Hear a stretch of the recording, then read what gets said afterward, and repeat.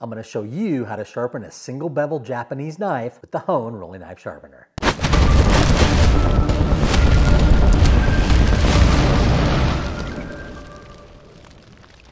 Hi to all my subscribers and knife sharpening enthusiasts. Today I'm going to give you a very unique video, one you're not going to find anywhere else on a rolling knife sharpener when we sharpen a Japanese single bevel knife. Now, one of the things you'll hear a lot of knife people say is, oh my God, I would never touch a knife with a rolling knife sharpener. And that's because most of the sharpeners out there that are rolling knife sharpeners are junk.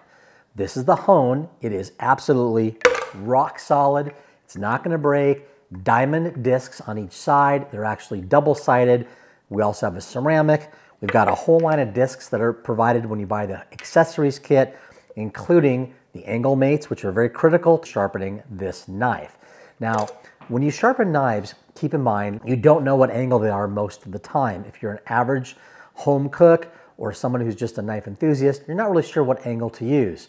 Well, I happen to know these knives are going to be around a 13-degree angle, and that means that this has to be set up to 13 degrees. And if you look at the sharpener, it has a 20 and a 15.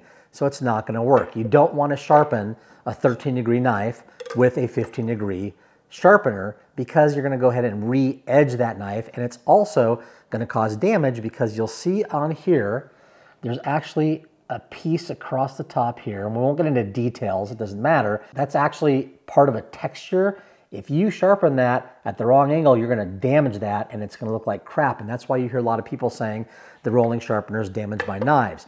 Now, normally I would use probably a belt sharpener on this to sharpen it. However, I did find out a way, because a lot of people ask, can you sharpen Japanese knives? And I said, yes, you can. And that's because these Japanese knives have a normal apex, double-sided on the bevels. So it's really easy to sharpen. However, these as well, you have to be careful because you can go ahead and damage this lower part and you don't want to see scrape marks across there. So I would not do this unless you've practiced sharpening knives for quite a while, especially with the HONE. But once you know what you're doing, it actually is fairly simple and it works really well. Now, these knives are so dull that my goniometer would not pick up the angle. That's very typical. If you have a knife that's super, super dull, and this is really dull, it's not going to throw the pattern and show you the degree of the knife. So what do? You revert to the magic marker method, where I take the marker and I rub it right along the edge, just on that apex, right on this part right here, the very, very edge. And then I know with these knives, and these are real Japanese knives, they're not Chinese knives that say they're Japanese knives or other knives. This is from Japan. These are real Japanese knives. And typically they're around a 12-degree, 13-degree angle, especially when it comes to these single bevels. Actually, even I have one that is a 10-degree. So I knew it was somewhere around there. So I did this and I took a guess that it was around 13 degrees just from the feel, my eye. I knew I'd be close and I got lucky. It was 13 degrees. When I went in and did this, it took off the marker perfectly on this and did not move down into that lower area that I told you to be careful about so that you don't damage it. Now, how did I do it? Well, first of all, you have the base, a 15 and a 20, and that's not going to work. So you have the angle mates from HONE. These are accessories you get. They're included in the Pro Accessories kit that comes with all these other discs, the ceramic, and the angle mates. Now, you can get all of these through honesharp.com. I have some of these in my Amazon store. So if you look there, I've got all my knife accessories, and I've got strops and oils and everything else you need to sharpen your knives, but I also have multiple items from HONE that are available as well. Now, to get 13 degrees, I have the 15-degree side on this, a 2-degree angle mate, and that's going to go ahead and put this at 13 degrees. I want this knife to be absolutely rock solid, no movement at all. It's a very straight knife. I want to make sure that there's no bend in this or flex. So I'm going to use the extender as well. This is the new extender from HONE. Absolutely essential for the larger knives. It makes it so much easier. And this locks on to the device like so. It's got a magnet right here, clips in. So just put it, that's it. Sticks down. Now you've got your extender. And you can put this on here as well. And now you have 13 degrees. You can also move this out if you want to do it all the way across as well. And I've got 13 degrees. Now with this single bevel, you have to make sure that this goes on properly and it's only one side. So I'm gonna do it with the handle away from me, need to be careful.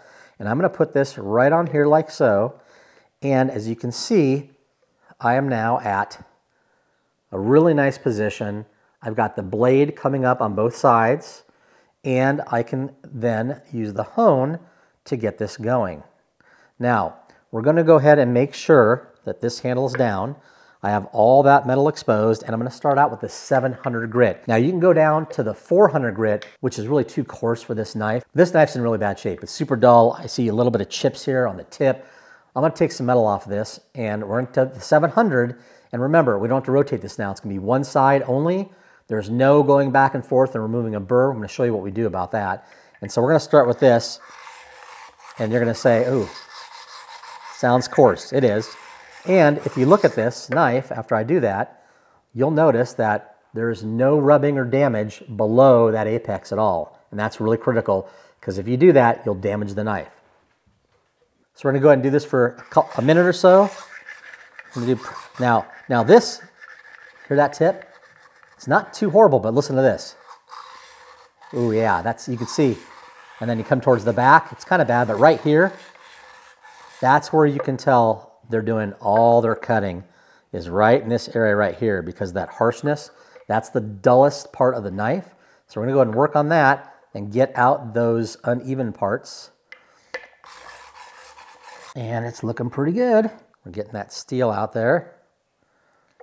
And you won't do it a whole lot, because this is a pretty thin steel. There's a slight chip on the tip that I'm gonna go ahead and use this 700 on right here to get that tip, get a little bit of that out. Now I'm gonna take the 700 off.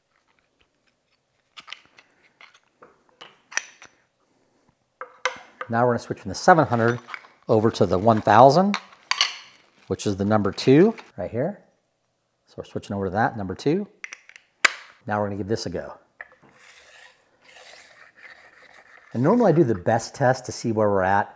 I know these knives right here are definitely around 1000 as far as the sharpness. Super dull, they wouldn't have cut the meat at all. So I really didn't waste my time just because I knew that. You've seen a lot of my videos where I show you the start and the end. I'll show you the end on this. You just have to trust me, but let me tell you, these are really dull. And you can hear right here. So smooth back here, up front, not bad. Here's the middle. You hear that really harsh rubbing? So that's the part that really needs to be worked on, not so much the tip. And you don't have to go all the way strokes every time. You can if it's an even knife, but if it's not even, I'll go ahead and get this back where it feels good. And now that middle part, I'll go ahead and work on this middle part to even that out so that I'm nice and even across the whole knife. And again, we're at 13 degrees, a very narrow knife. And we're not gonna work on a burr. It's not the goal here. The goal is we're gonna keep sharpening and get that really sharp. We're not gonna work to get that burr over the top. It's just not necessary when it comes to this knife. And you actually don't wanna do it because we don't wanna have to start worrying about creating a different angle on this side. It should be a smooth angle. And we have a ceramic, so we can get that burr off, but I do not try to generate a burr with this type of knife. That's how I do it. It works for me. Now we're much smoother now, all the way across. See, not that harshness, kind of even all the way across. You hear the noise? That's what we want, not that real grinding. Okay, now this is, get this here. Where's my towel? White towel, my wife's gonna kill me, that's okay. So we're gonna go ahead and clean this off a little bit. You can see that. Okay, so we're getting the steel off there. And we're getting a really nice edge. Hard to see, a really nice edge forming on this. Okay, and we're gonna go back now. We're gonna go to the 2000 on this one.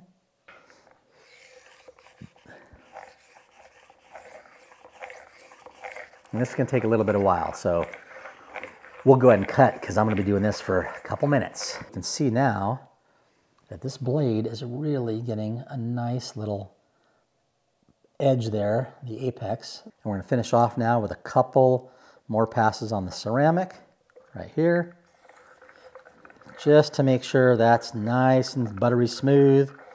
No friction, you don't feel anything catching at all. And then we're gonna go to the leather strop. Now the leather strop is really important. It actually does continue to sharpen the blade. It also polishes that apex, and it allows you to actually control the polish on that knife and the angle on that knife. And this is a very low angle. Being 13 degrees, flat is here. If we lift up probably about maybe that much, we're already at 13 degrees. It's very quick. I can actually feel it because here's the flat part of the knife.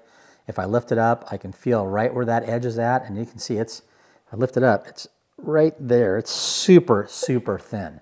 But we're gonna go ahead and do this and get this leather strop going. You don't need to put a lot of pressure on this at all. Okay, now we're gonna do the final best test on the best chart. You'll see the chart here. That's 2000, absolutely horrific. And now we're gonna do the final test to see where this is at. Again, it's a single bevel.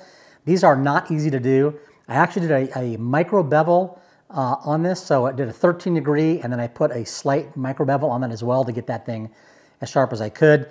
This thing was so bad, I worked on it so long, I finally said, you know what, it is where it is, and this is where we're gonna go. We'll go ahead and tear this out. So this is a 0 on here. Looks like 142. Let's see if I can do this without disturbing it. You can see this, 142. And again, I did use my leather strop from HONE. Got to have that. Comes with the Pro Accessories Kit. We use the HONE, the 700, the 1000, the 2000, and the ceramic. And we sharpen this knife to absolute razor sharpness. I'm so happy with it. So make sure you get your HONE, get your accessories kit, and this is the next review. This is the HONE Mirror Finish Kit. Something I actually worked on and collaborated with HONE on. They made it happen. We actually were both testing at the same time, and then we talked to each other and said, hey, we figured this out. And I said, well, what did you figure out? And they said, well, what did you figure out? And we both at the same time said, the Mirror Finish Kit. And we're gonna test this out so you can see how to get a mirror finish on your knives. I'm excited about this one. Again, another in the line of incredible products from HONE, honesharp.com. We'll see you on the next one. Smoke on, baby.